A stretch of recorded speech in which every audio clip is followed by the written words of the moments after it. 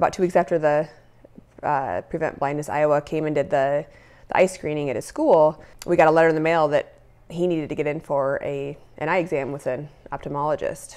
He never mentioned anything to us, never voiced any concerns or had issues with seeing at all, or telling us that he was having issues seeing at all. So it was surprising to get the letter. By surprising, I saw the return address and pulled out of the mailbox and ripped it open right then and called the eye doctor, Dr. Evans' office at Eye Care of Iowa, on the spot from our mailbox.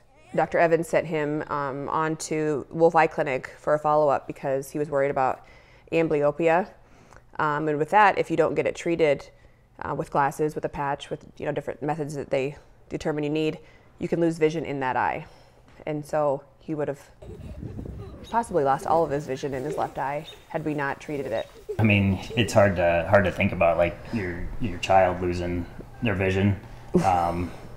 I think, again, we never had any issues, so for them to catch it as early as they did, we're grateful for them doing the test. It's probably not something we would have done until maybe kindergarten when he needed his checkup at that time. So. Yeah, we caught it 18 months earlier than we would have ever considered taking him in, and we were able to start the treatment with glasses and an eye patch and get that started.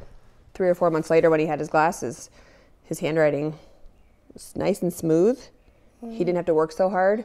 So it kind of makes you extra grateful that he didn't go to kindergarten, having to work 2 or 3 times as hard as everyone else. Please help Prevent Blindness Iowa.